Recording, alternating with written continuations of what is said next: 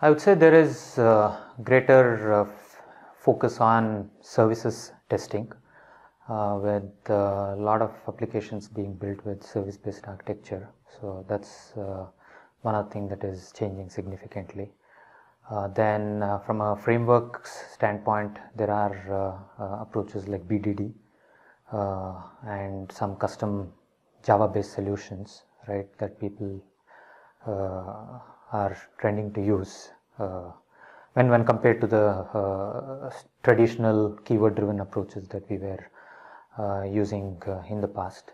And the scale at which you test on different types of devices has also increased vis-a-vis when you used to test only on one browser like IE.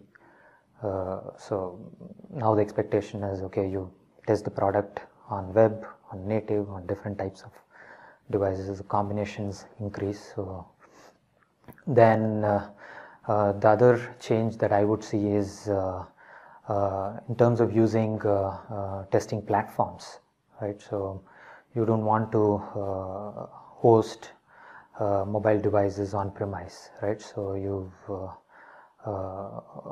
test on say Sauce Labs or Perfecto, right, or LambdaTest. So these are some custom solutions that are available which can be used to scale up your testing.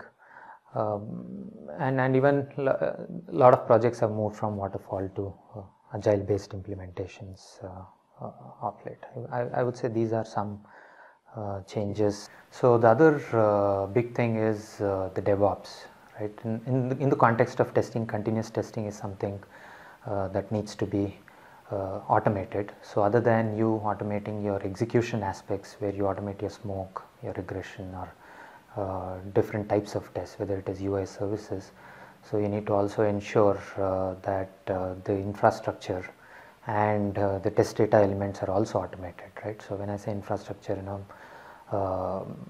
can you automate the deployment of your builds into test servers, right?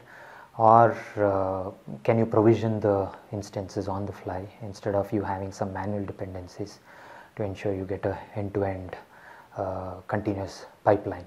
So these are some aspects that need to be also considered.